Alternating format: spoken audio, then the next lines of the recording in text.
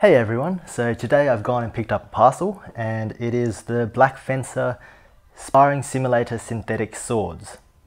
So that's a bit of a mouthful, isn't it? Well, we'll be unboxing this today, so let's see how it goes. Alrighty, so a bit of a disclaimer, I bought this with my own money and it's not been sent to me, there's been no favoritism from BlackFencer towards me. The other thing is that I've had a dozen not so great phone calls with FedEx in the shipping, so if anything there's probably a bit of a negative bias on this unboxing and review.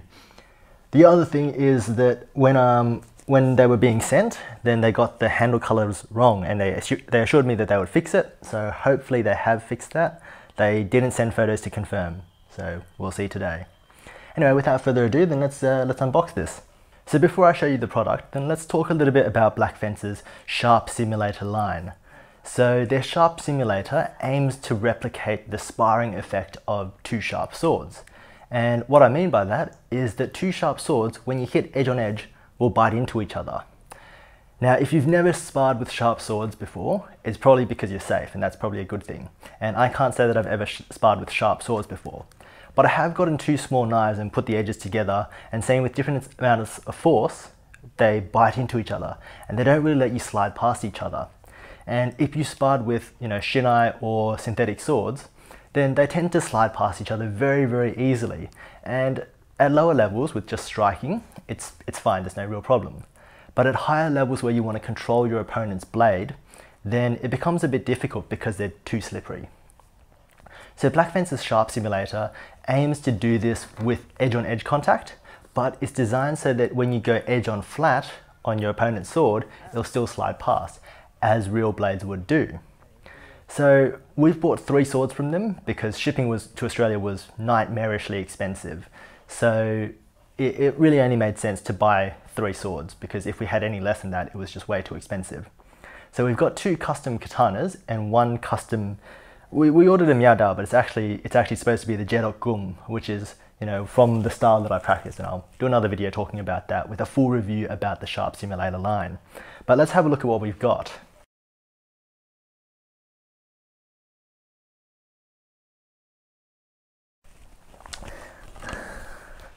So these 2 are our custom katanas, and if you have a look, you can see that they are very toothed, and that's exactly what I'm talking about with the Sharp Simulator. Now they originally wrapped them all in this light brown material, which is the cheapest option, and I wanted one of them with that and the others not with that, and I'm glad that they fixed that. So as you can see with these 2 swords, if I put them edge on edge, then they bite into each other and then they stick, and you can't really slide past each other very well. But if I turn one to the flat, well, it just glides past, no problems. And so then that's how they emulate sharp swords fighting against each other.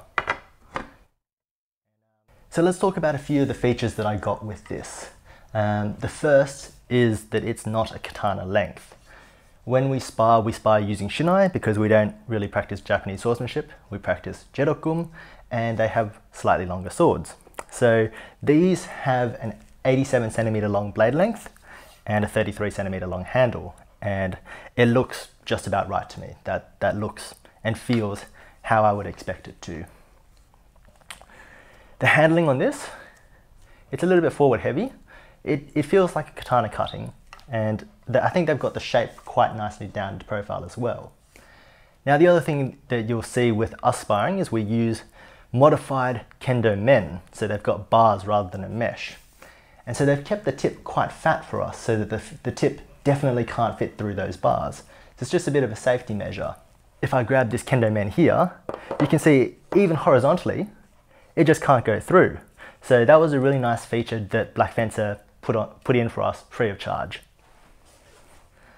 Now having a look at this, then one thing that jumps out to me is that the workmanship of the spikes, well the teeth if you will, is, I mean, they're accurate, but they're not very well finished.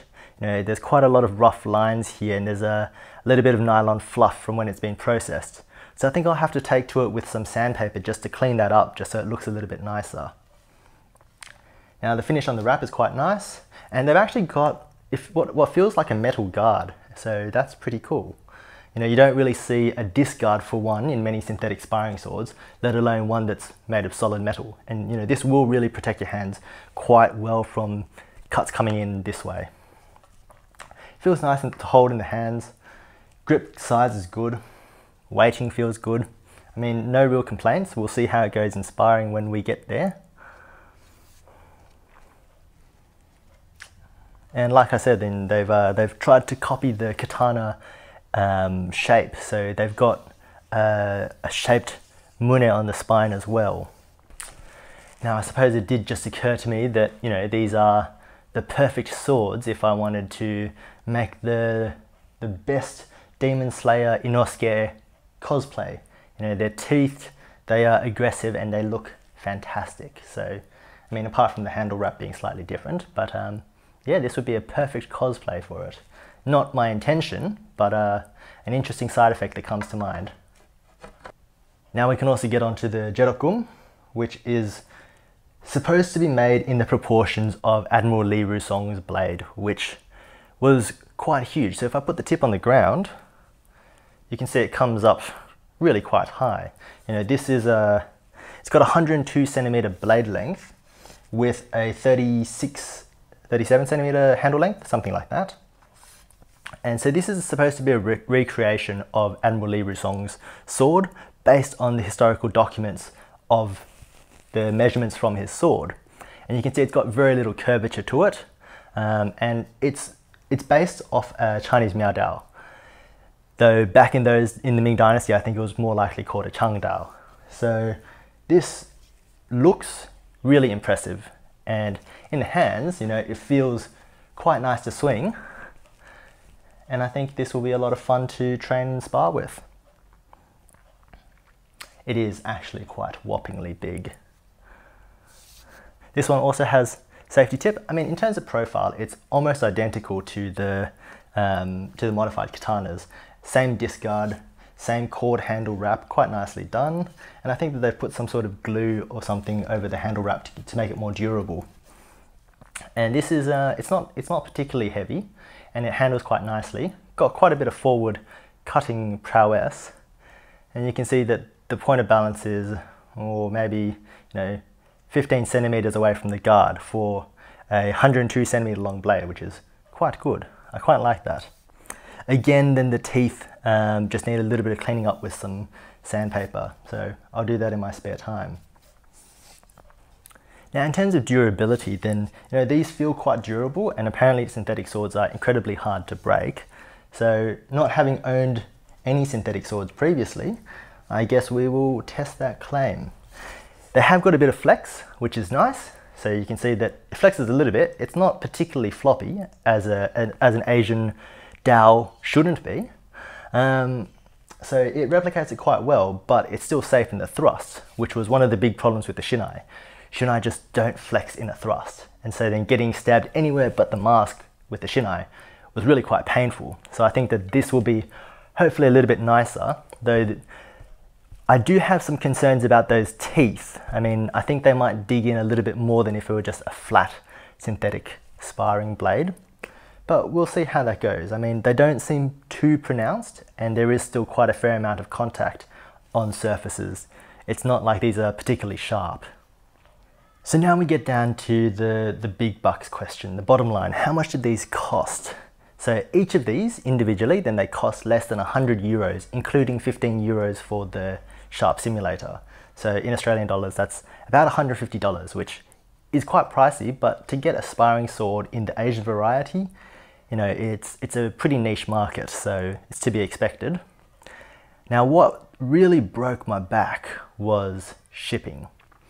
I had to pay 160 euros for these to be shipped to Australia, and FedEx says, you know, 1 to 3 business days for International Priority Express, and it took more than a week. So I was not very happy with FedEx and had many calls with them. And in the end, as soon as they went to Australia, I drove over to the FedEx collection site just to pick it up, because I just didn't want to wait any longer for them, because it was getting quite ridiculous. So in terms of cost, the swords themselves are quite reasonably priced. the shipping and the service with FedEx was not. So in terms of the product itself though, then handle wrap, feel, how it moves, feels really good and feels really nice. It's just the fit and finish of it just leaves a little bit to be desired. So, you know, there's a few rough spots on the nylon when you run your fingers down, and there's just the teeth are quite harshly milled. There's just a lot that needs to be cleaned up here with some sandpaper. And, you know, for a product that costs 150 Australian dollars, then I would expect a little bit more fit, a little bit better finish on this compared to what we've got here. I don't think it affects how the product handles and it's used, but it would just be nice to have because I think it would look a little bit nicer. So this is just a quick unboxing. So we will spar with these for a few weeks and we'll come back with a full review, and I'll use that as an opportunity to talk more about the jedok geom and Admiral Lee Rusong's blade in that time. So I hope you like seeing these, and I hope you're as excited to see how these go in sparring as I am. And with that, I'll see you next time.